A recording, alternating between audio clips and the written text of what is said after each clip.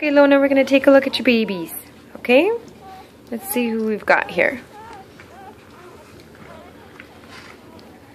This one is a girl, little girl. We'll call you Girl A, with kind of an arrow thing on the back. You kind of have a stripy thing. You are a boy, so we'll call this Boy A. This one is a boy, so we'll call him Boy B. He's sort of got a stripe and a little spot on his back, or his neck, I should say.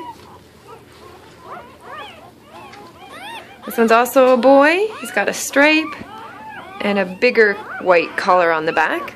We'll call him Boy C. So that was Boy A, B, C.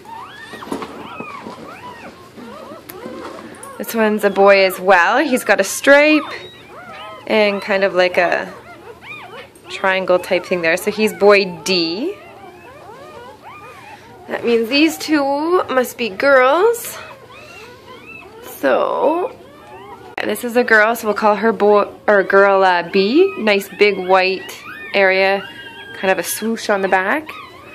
And this would be Girl C, who is little girl. Hardly any weight on her face there.